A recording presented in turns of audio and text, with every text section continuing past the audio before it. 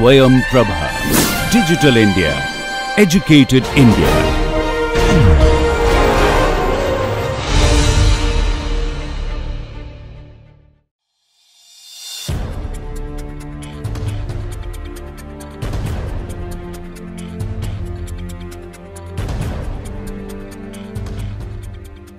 Good morning. So, we have been talking about the new Hollywood movement and the important names associated with it. In our last class, we talked about various important factors that influence the growth and spread of this very important movement of new Hollywood.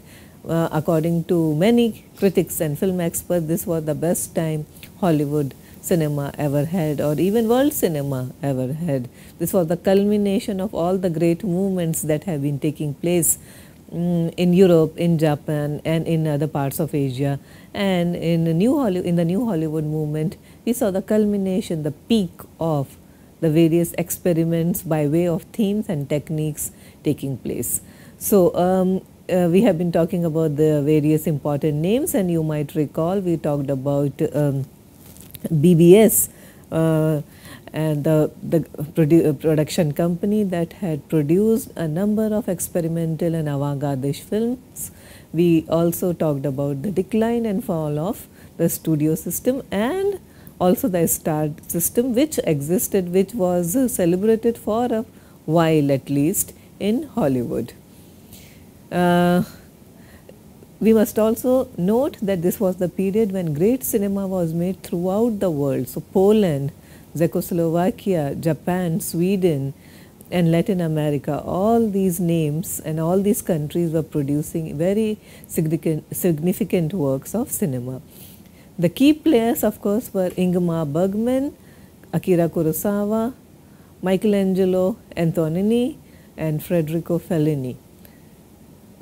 Apart from all this, British cinema was also quite an influence on the American New Wave. We have already talked about the British New Wave cinema, and one important film of that period was Alfie. Now, Alfie, made in 1966, is with Michael Caine playing the title role Alfie, who is a charming rogue. He is good looking and he knows how to seduce women. He is also from the working class. So, we have been talking about cinema representing the working class young men in Britain when we talked about British New Wave cinema. Now, Alfie is immoral, but at the end it turns out the damage he inflicts is more on himself and less on the women he uses and disposes. This was the 60s take on feminism. Though Alfie wasn't the first British representation or portrayal of male behavior, the 60s had also seen, you might recall, films such as Look Back in Anger, Saturday Night and Sunday Morning, A Kind of Loving and Billy Liar. So, we have talked about these films at length when we were discussing British New Wave cinema. In spite of this, Caine's Alfie is remarkable for his portrayal of nastiness and immorality.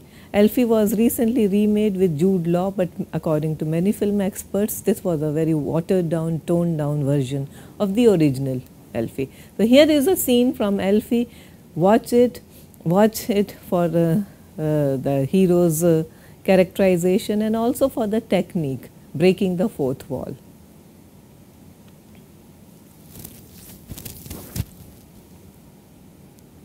So, you must have noticed that how Michael Caine's character constantly talks to the camera.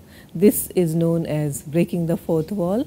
This was introduced to, or rather than using the word introduced, I would say it was quite perfected by Jean-Luc Godard in Breathless, and later on Woody Allen has made this technique quite his own. Now, indeed, when the studios collapsed, the doors were wide open and people with fresh ideas could just walk in. Anyone who had some experience in making a short film or training from a film school had big chances of making it big and successful in Hollywood. Producers were now ready to take risks Why? Because they knew that the old idea and the old methods were not working anymore. This was what was so special about this kind of cinema, New Hollywood cinema? One important thing by way of plot was that the heroes were not investigating a big case. So it was no longer the Humphrey Bogart kind of a great detective, okay, charismatic detective. So there was nothing to investigate. There were no women to love. Okay, so the essentially good man and good woman, that kind of era was more or less over. There were no goals, and more importantly, the affirmative consequential model, cause and effect model, was replaced by open-endedness. New wave cinema was also marked by a streak of social defiance, ambiguous characters, and as far as heroes were concerned, there was a shift from classic mode where heroes were morally motivated. Now the new wave hero was no longer morally motivated. Consider, for example, the heroes of Easy Rider and the hero of 5 Easy Pieces. Okay, so they were definitely not the heroic heroes.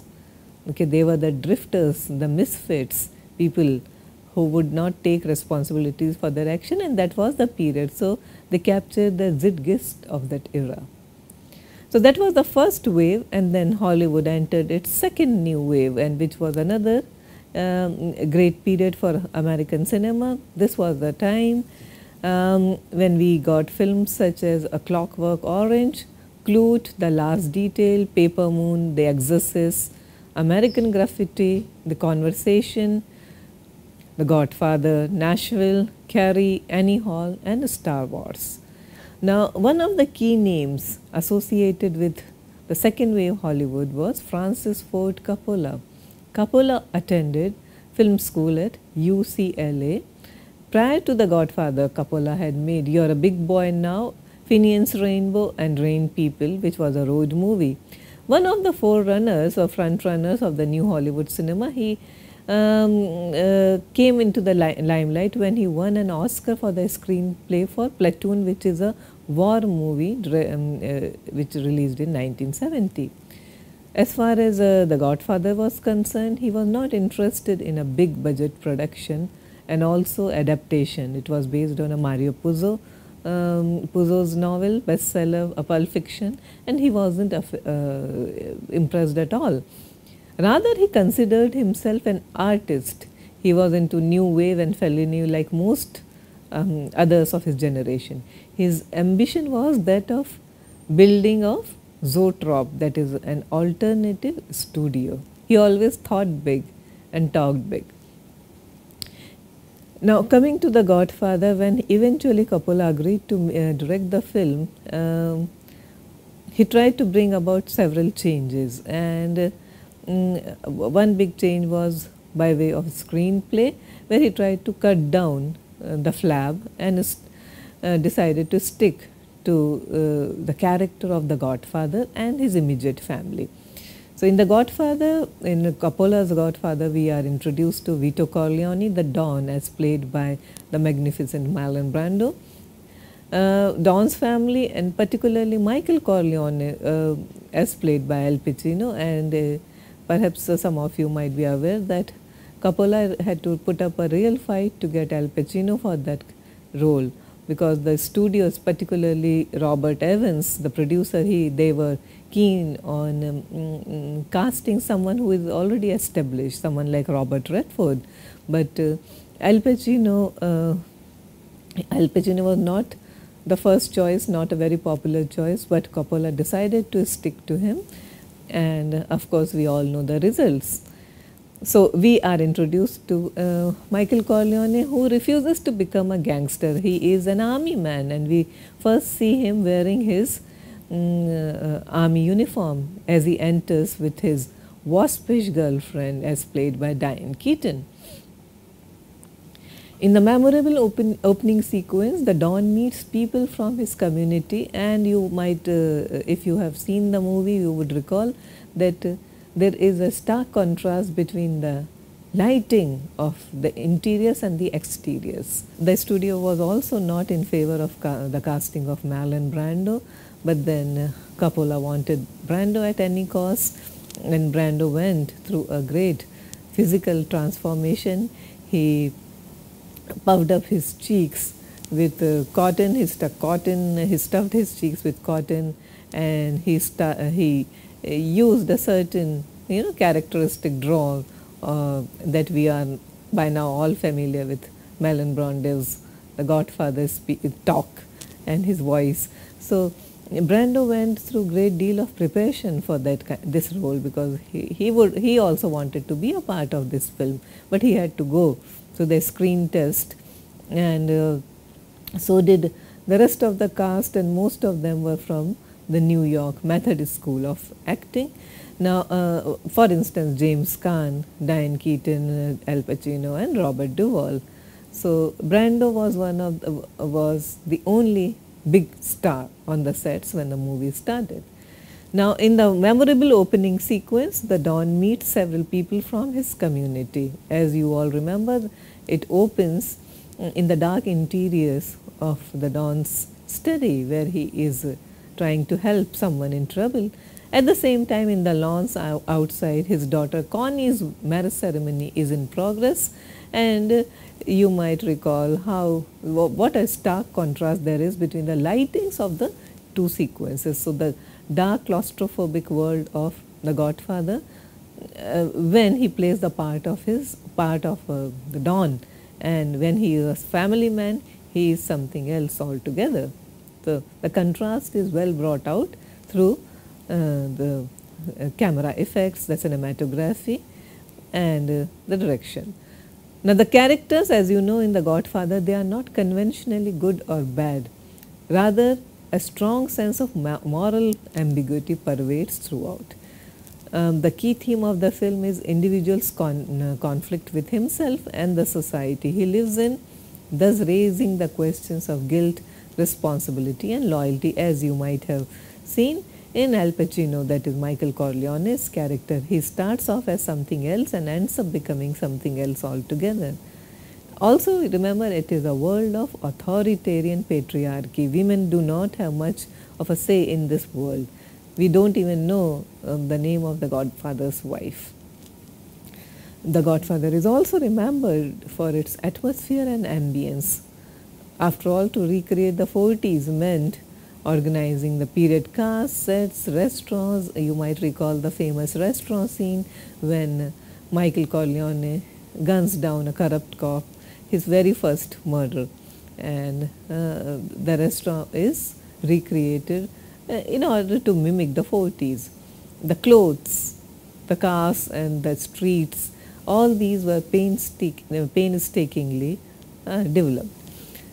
The film was photographed by Gordon Willis, and much of the film is shot in closed spaces and dark shuttered rooms, giving a feeling of claustrophobic world of The Godfather of Don Corleone.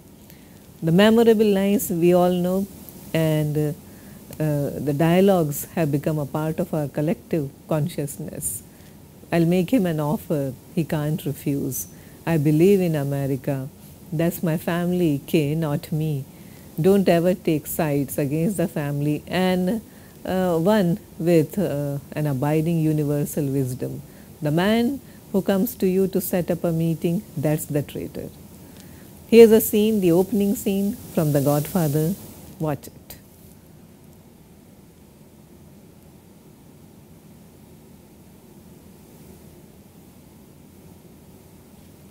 You might have noticed how dark and claustrophobic the entire scene is, and also, of course, the opening line, I believe in America. The Godfather, at some level, is also an indictment of the great American dream. The Godfather is a trilogy. There is a gap of 2 years between the first and the second Godfather, where the two great method actors were brought together, although they never come face to face. Robert De Niro, who plays the young Vito, and Al Pacino, who now assumes the mantle of Don. He is Don Corleone now. Michael is now Don. At the end of the second part of the film, we find Michael sitting alone in a chair in his lawn, and the rot in his soul is evident on his face, which embodies also the corruption, the decay of the American story, the success story, and also the downfall or the disillusionment with the American dream as well. For more about the 70s and the making of The Godfather, I suggest you read Robert Evans' The Kid Stays in the Picture. It's a wonderful film. It's a documentary as well as a book. The Kid Stays in the Picture by Robert Evans. Coppola's next movie was an ambitious venture. I'm talking not about The Conversation but about Apocalypse Now. Now, loosely based on Joseph Conrad's Heart of Darkness, the film's dark-hearted tale is unsurpassed as it follows an undercover US Army officer, as played by Martin Sheen, sent from Saigon in Vietnam to assassinate a power-crazed Special Forces colonel, as played by Marlon Brando, who has flipped and set himself up in his own native kingdom deep in the Cambodian rainforests. Now, Apocalypse Now was a bloated epic. It went over budget mainly because of Coppola's obsession with perfection. He tried to give it an extremely psychedelic and surrealistic treatment. Observe, for instance, the opening shots with Martin Sheen and in his drug-induced state. Coppola was very clear what he wanted and how he wanted Apocalypse Now to look like. The jungle will look psychedelic, fluorescent blues, yellows and greens. The war is essentially a Los Angeles expo, like acid rock. That was what he wanted to capture on screen. Here is a scene with Robert Duvall. I love the smell of napalm in the morning. Famous scene from Apocalypse Now. Please watch it.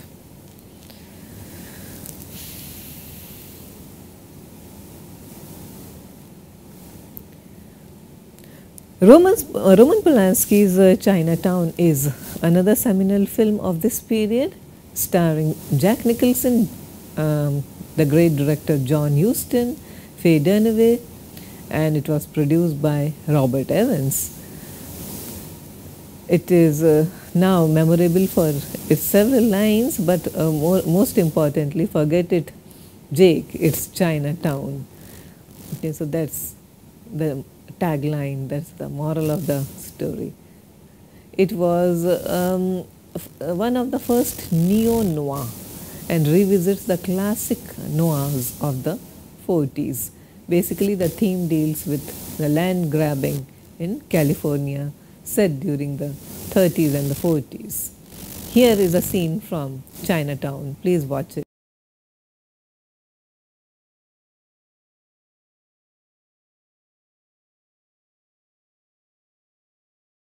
Martin Scorsese is yet another great director of that period, along with Coppola, Brian De Palma, and Woody Allen. He is one of the most influential directors of that period, who is still making very interesting films. Scorsese was born in Little Italy, New York in 1942 and studied at NYU, where he also taught films for a short while. It is the presence of religion, a key element of Scorsese's signature, that sets him apart. He was basically turned off by church dogma and remained under, but still he remained under the spell of Catholic ritual and iconography. Along with Coppola and Woody Allen, he is the most significant name associated with the New Wave Hollywood. His influences included the cinema of Ingmar Bergman and films such as Alan Rene's Hiroshima, Mon Amour, On the Waterfront and East of Eden, both by Elia Kazan, Giant, last year at Mariaba, and The Misfits. He idealized directors as varied as John Ford, John Huston, Howard Hawks, Federico Fellini, Truffaut, Godard, Rene, Antonioni, Rossellini, and Michael Powell. His other influences include films such as The Searchers, The Red Shoes, Citizen Kane, and 400 Blows. He is a keen cinephile and he often discusses films. You can watch a number of his interviews and also the documentaries that he has been associated with, documentaries on cinema. Most importantly, one titled Personal Journey with Martin Scorsese, which is his take on the great cinema, the great classics of yesteryears. His first well-known film is Who Is That Knocking at My Door, starring Harvey Keitel, which is an essentially very personal film. Mean Streets, his first major success, explores the doctrines of the Catholic sect, which believed in the idea of guilt and being unworthy. He poses the question in the film, can you really be a saint in this day? In the spring of 1973, Scorsese's budget did not allow to shoot everything in New York as he wanted to. The interiors of Mean Streets were shot in Los Angeles, and the crew had only a week to do the exteriors in the streets of Little Italy, where he grew up. The residents took objections at the title Mean Streets because they didn't like the title and they felt it referred to their street. A deeply personal coming-of-age film, Mean Streets was noted for its rough documentary quality and also its philosophy embodied in Charlie's conviction, Charlie as played by Harvey Keitel, that penance comes from action in the street and not in the church. Here is the opening shot from Mean Streets, and watch it for the home video effect and the documentary-like feel of the film.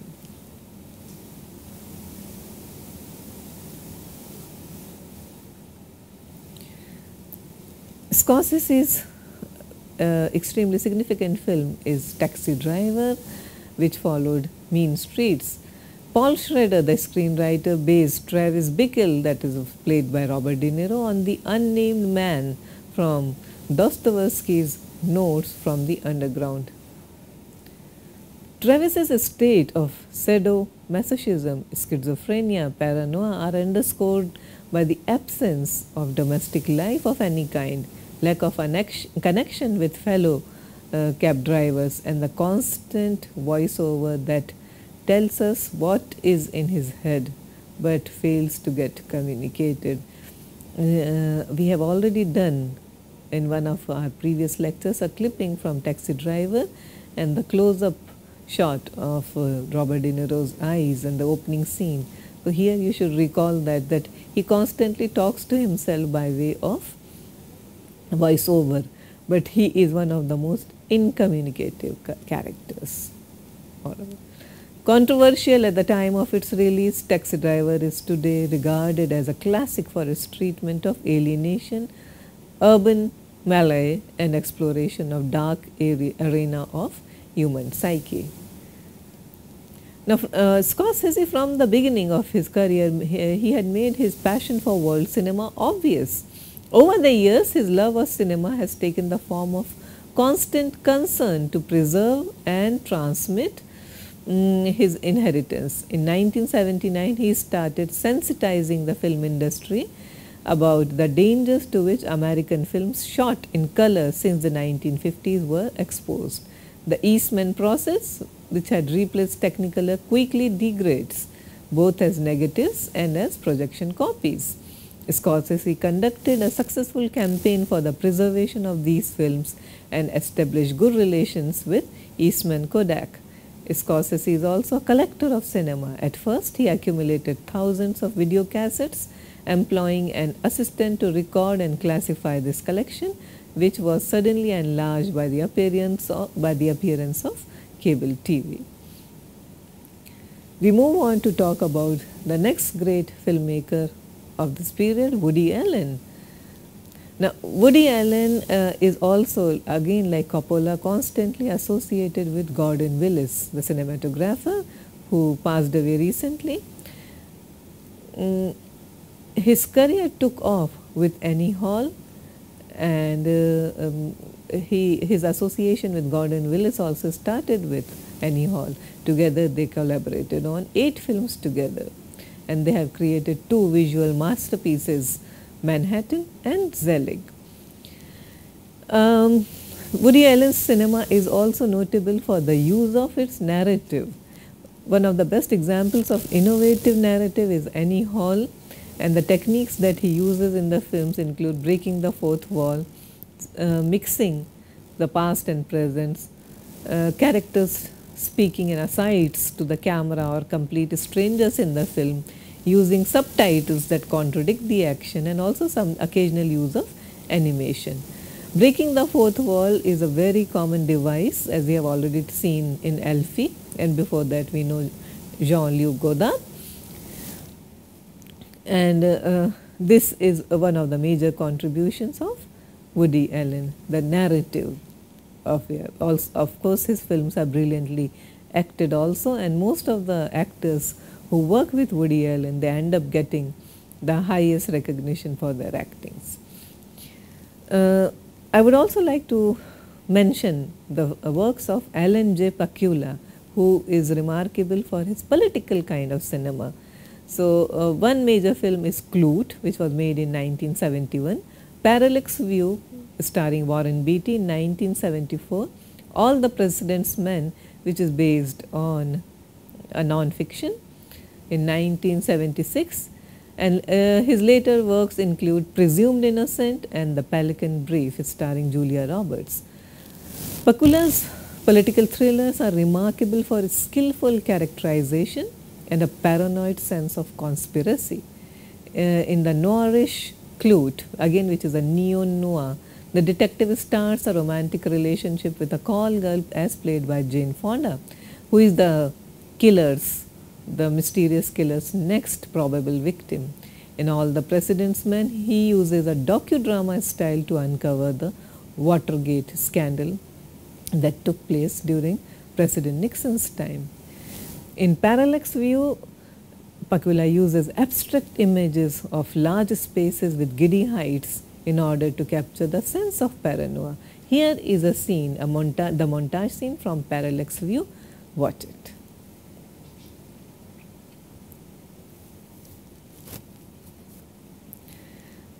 I have been talking about the great directors, but I have no discussion of the second new wave can be complete without a mention of the great actors of this time. This is the time when we had the greatest actors of all time, and they are associated with something called the method acting. The method is school of acting. This is the time when new ways of filmmaking made it necessary to have newer approaches towards acting. Now, according to Orson Welles, he says, I am always making fun of the method, but I use a lot of things that are taken from it. So, such is the impact and influence of a method.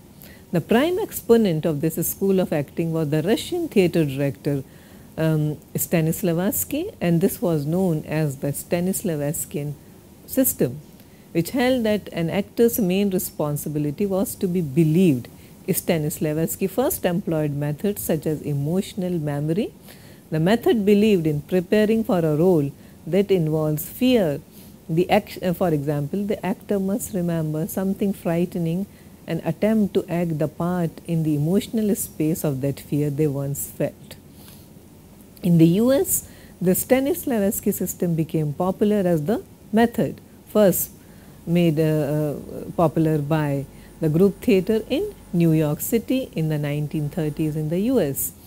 And some of the stellar names associated with Lee Strasberg, along with Stella Adler and Uta Hagen. They were the most well-known proponents of the approach. The method was a clear break from previous modes of acting that held that the actor's job was to become the character and leave their own emotions behind. The creation of physical entries into these emotional states, believing that the repetition of certain acts and exercises could bridge the gap between life and off the stage, was one of the key features of the method. The new group of actors included names such as Robert De Niro, Al Pacino, Jack Nicholson, Dustin Hoffman, Faye Dunaway, Gene Hackman, Harvey Keitel, Robert Duvall, Jane Fonda, and also Meryl Streep. Here is a scene from Dog Day Afternoon starring Al Pacino, and watch this scene.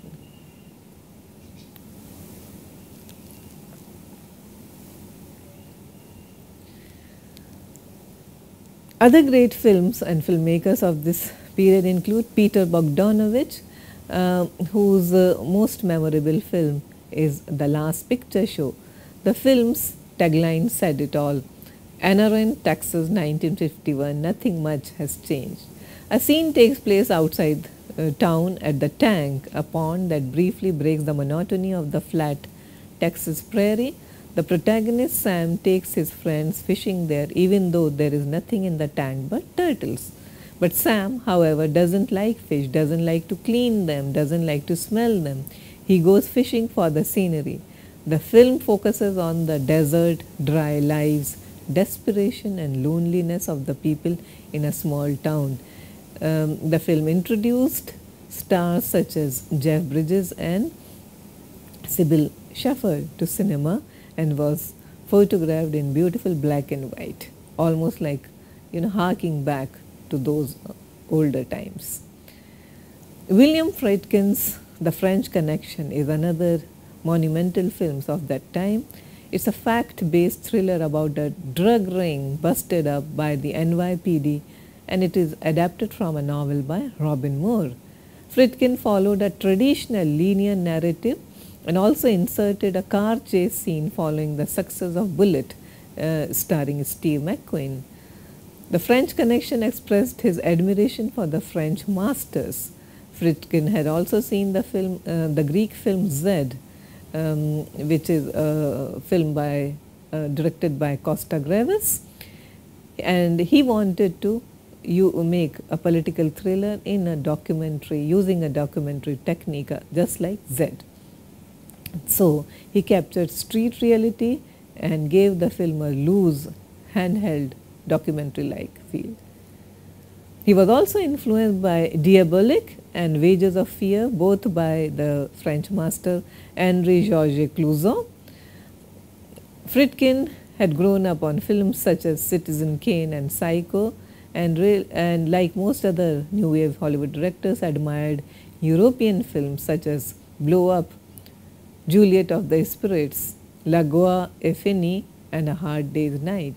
According to William Friedkin, the plotted film is on the way out and is no longer of interest to a serious director.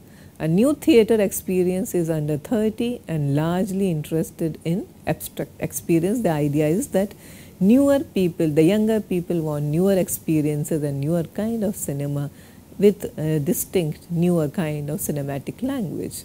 Friedkin is also known for his horror, The Exorcist, which was motivated by Friedkin's envy of Coppola and the monumental success of The Godfather. He said that a good part of my motivation was to make a better film than Francis's. The novel on which The Exorcist is based on seemed unfilmable, and scenes such as levitations and poltergeists and possessions were difficult to show on screen. It was also surrounded by controversies, but he made it, and Exorcist is today a horror classic. George Lucas is also another important filmmaker of that time. He came into the limelight with a sci-fi film, THX, set in the 25th century. Lucas realized that every film in the last 10 years had pointed out how terrible we are, how wrong we were in Vietnam, how we have ruined the world. I wanted to preserve what a certain generation of Americans thought being a teenager was really about from 1945 to 1962. His response was thus American Graffiti in 1973, which is set in the 50s and is a nostalgic take on America's past. It portrays teenage rites of passages in a small town in the 1950s and stars Harrison Ford, Ron Howard and Richard Dreyfuss. The plot is very flimsy. Two schoolboys ready to fly out of their small town home. The film maps the universal fear of leaving the warm and known for something cold and unknown. Another great and landmark film of that period is Saturday Night Fever, directed by John Badham. It also is a rites of passage film and reworks the musicals of classic Hollywood period. John Travolta's character Tony Monero is a working class Italian American from Brooklyn, but on Saturday nights he is the king of the disco. He dresses up and goes to the discotheque. 2001 Odyssey. The film had music, and it was an enormously successful music by the Bee Gees, and it also is credited for reinventing men's fashion. It also gave birth to the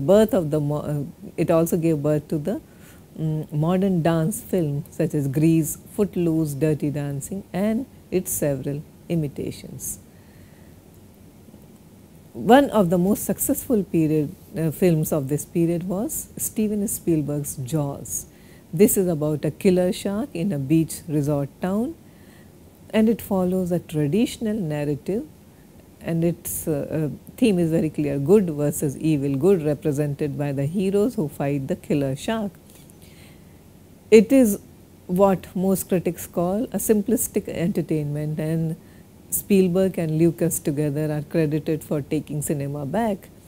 Also remember Close Encounters of the Third Kind, which is a 1977 film, and Spielberg is quoted as, "I wanted to take a child's point of view, the uneducated innocence that allows a person to take this kind of quantum jump."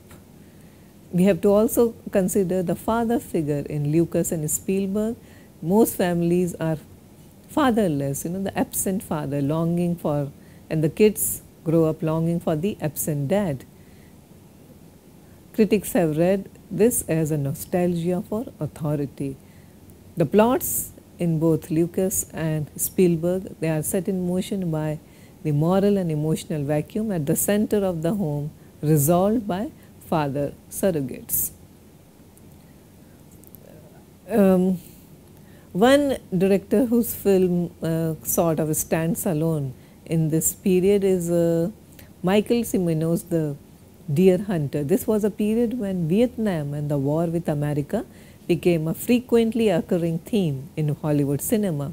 Some of these films are Coming Home by Hal Ashby, The Boys in Company C by Sidney Furie, Go Tell the Spartans by Ted Post, and Coppola was also shooting Apocalypse Now in Philippines. The Deer Hunter is about the working class Russian Americans from Pennsylvania. The film starts with two rituals: the marriage of Steve, just lays a throwback to the extended wedding sequence of The Godfather, and a deer hunting trip before the protagonist enlists in the Vietnam War. The film then cuts to right into the middle of the war, with the Americans prisoners of war forced to play Russian roulette, and depicts the gruesome realities of war. So one of the greatest films of this period, Michael Cimino's career did not exactly take off the way Scorsese, Coppola, Brian De Palma and Woody Allen's did, but he has made one great film of that period, and it is definitely a film worth watching. The new Hollywood period thus started till the late 70s, and it has left us with some of the most innovative films ever made. I'd like to draw your attention to the reading list here. Christopher Guere's The American Counterculture, Godfrey Hodgson's America in Our Time, Charles Perry The Haight-Ashbury, Peter Biskind's Easy Riders Raging Bulls, and David Thompson Ian Christie's Scorsese on Scorsese. So these are some of the seminal books that you can refer to. Thank you very much.